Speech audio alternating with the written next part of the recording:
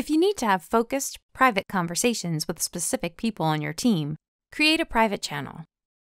Most channels are standard ones. Everyone in the team can see these channels, as well as view and participate in conversations, share files, and more. But with a private channel, members of the team must be specifically added to participate in it and see content, and to see it appear in the list of channels. Go to the team you want to create a private channel for and select More Options, Add Channel. Type a name and description. Under Privacy, select the down arrow and choose Private, accessible only to a specific group of people within the team. Then select Next. Type in names to invite people, including guests.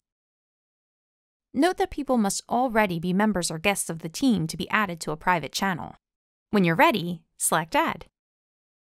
People you've added will see it show up in their channel list. They'll know it's a private channel because a lock appears next to the name. And they can start using it right away. To see everyone who's a member of a private channel, select the Open People pane.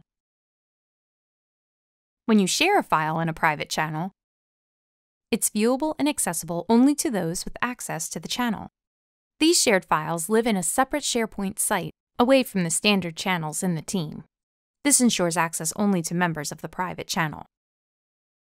And if you need to meet with just this set of people about a specific topic or shared file, select Meet Now to connect with them in this channel.